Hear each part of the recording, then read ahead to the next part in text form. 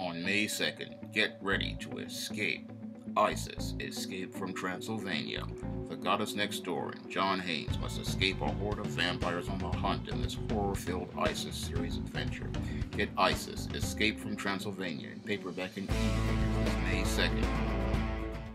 I was watching an Ethan Van Sciver video, and he was talking about how Kathleen Kennedy single-handedly destroyed the Star Wars brand. And as he discussed many of the business decisions that Kathleen Kennedy made as related to the new Star Wars trilogy, I began to see a clear pattern as related to her behavior and as related to female nature, as related to management positions. Now, I've worked with female managers in the past, and there was a clear pattern to their behavior in most cases. And whenever they were put in charge of things, they often took only one element of the four functions of management, and they only understood one function of the four functions of management. Now, when I was in college, I studied business administration, and I learned about the four functions of management. The four functions of management are these: planning, organizing, leading, and controlling. And when it comes down to women primarily, they are very poor planners,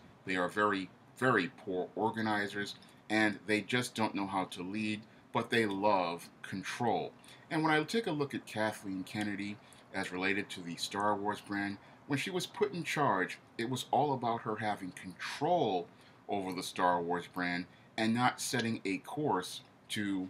set a direction for the Star Wars brand in the 21st century. Because when I take a look at her management style, it was all about her maintaining control over the Star Wars brand and shaping the Star Wars brand to fit her feminist vision, and not trying to create a Star Wars franchise that was appealing to audiences all around the world. Because when it comes down to many female managers, especially many feminist managers, they want to be the one in control over everything, and they want to be able to dictate to everyone how everything goes. And they're very loud, and they're very abrasive, and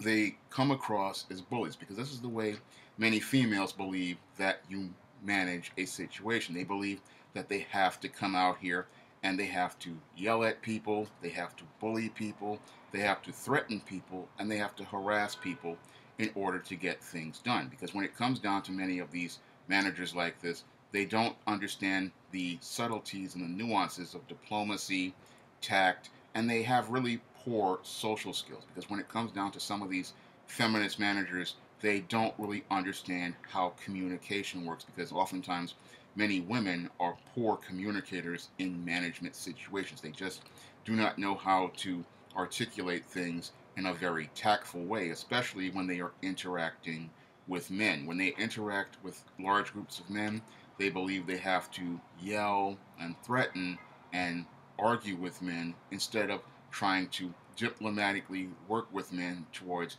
solving the problem. This all relates to leadership, because when it comes down to women like your Kathleen Kennedy, they often just don't know how to lead. Because when it comes down to leadership, leadership is all about you understanding how to set a course for a project, and you also have to get everybody behind what you're going to do by having that big picture up there. And this is one of the big problems I saw with Kathleen Kennedy, is that she had no real vision for Star Wars outside of creating a trilogy with a female heroine. And that was all she had for that trilogy. Was she had this idea for this Star Wars trilogy featuring a female heroine. However, she didn't have a plan on how to create a story where this heroine goes on a journey where she has a character transformation arc in the same way Luke Skywalker had a character transformation arc. And that all relates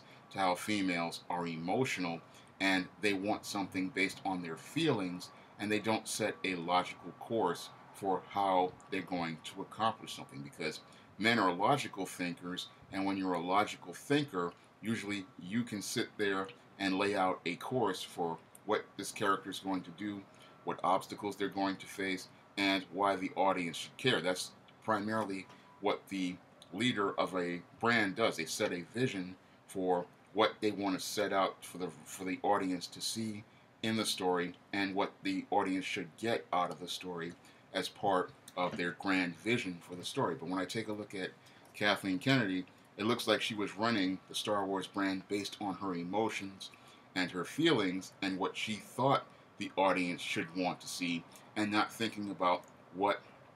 the audience would want in a Star Wars franchise. She didn't, and because she did not plan the last trilogy, she planned it based on feelings, not based on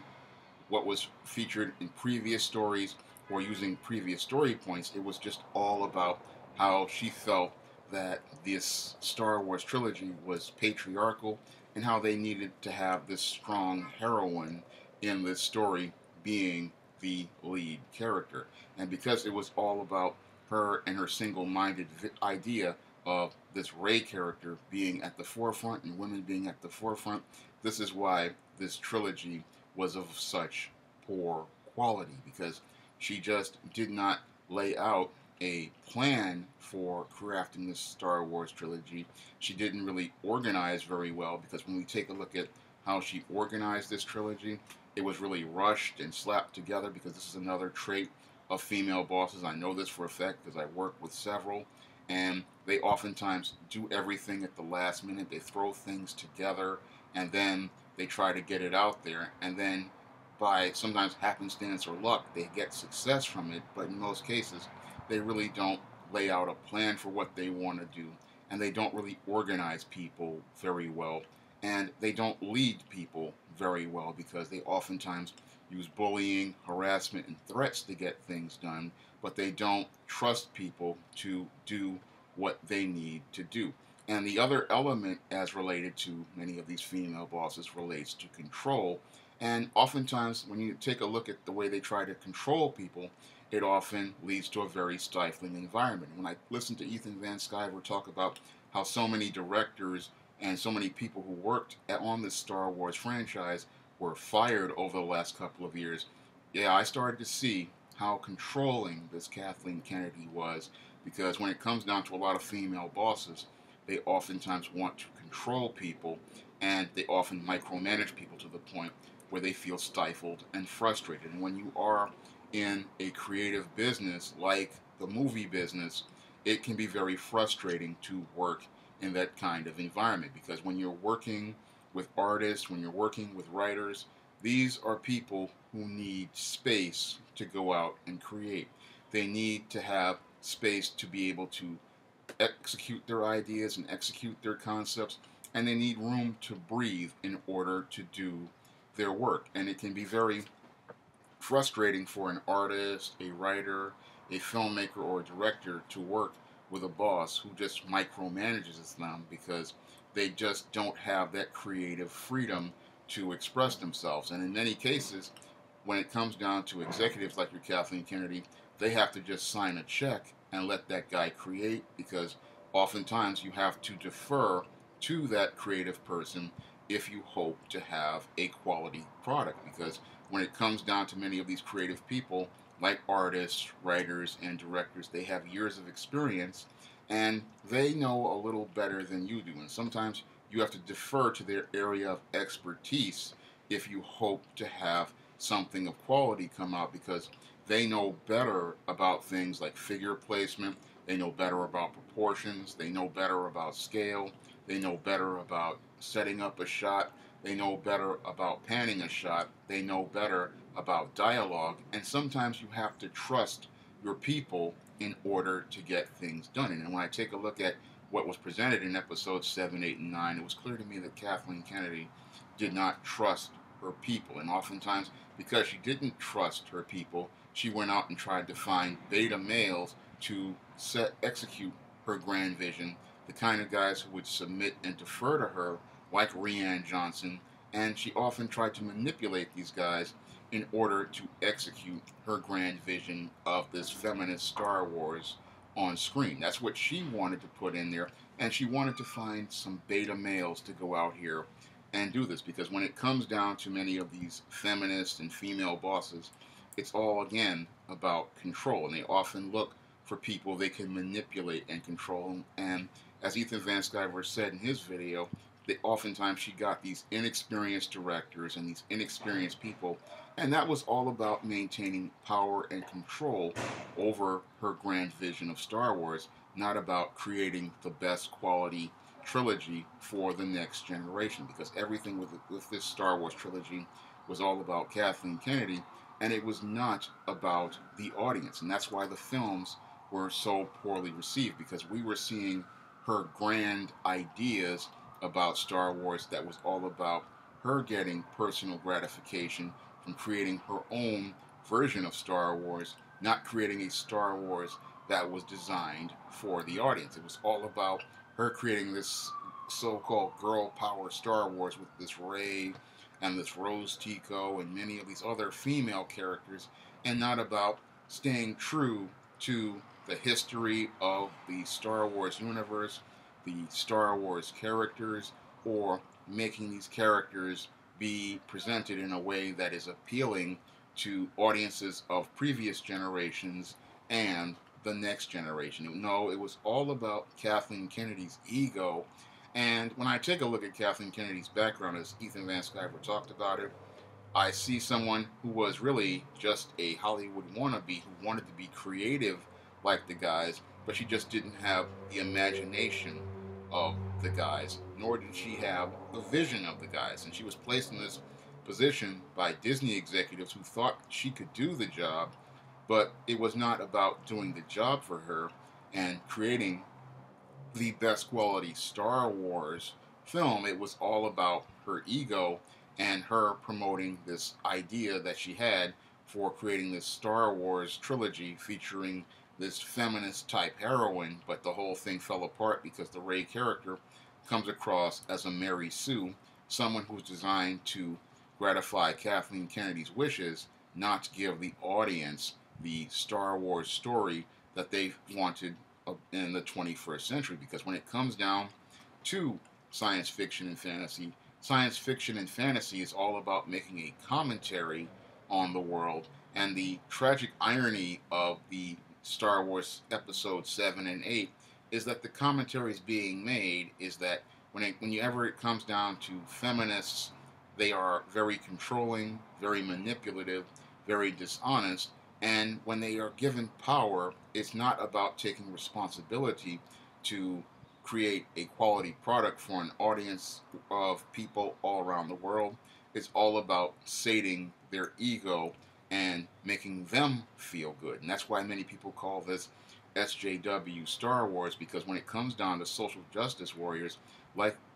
many of these feminists are, it's all about them being in charge of everything and all about gratifying what they feel and not about creating a quality product that meets the needs of the customer or entertains the customer like the original Star Wars trilogy did. Now, when it came down to the original Star Wars trilogy, that was a commentary on World War II as I see it, and it was a commentary on war overall and how war brought people together. But you never see that with the new trilogy, because the new trilogy is all about people being selfish, people being narcissistic, and people being greedy. And those are major traits as related to many women's female nature, because everything is all about them and getting what they want and not about trying to serve the customers that buy their product. And that's why so many people were completely turned off by the trilogy under Kathleen Kennedy's grand vision, because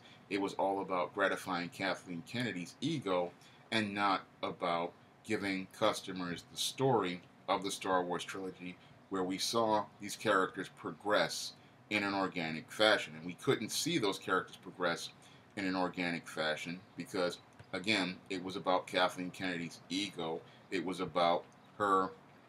manipulating beta males like Rian Johnson and many others to meet her grand vision. And it was about these guys being used as tools to present her grand vision to the screen, and not about making sure that these characters stayed true to themselves, they stayed true to the source material, and presented these characters that were loved by people for generations in a way that made them endearing to the next generation. And this is how your Kathleen Kennedy failed miserably and how she damaged and destroyed the Star Wars brand, because she did not think about the Star Wars brand as a piece of American history, a piece of pop culture, and preserving it as a piece of pop culture. No, she thought about the Star Wars brand as her own personal fiefdom and her own personal place where she could present her fantasies and not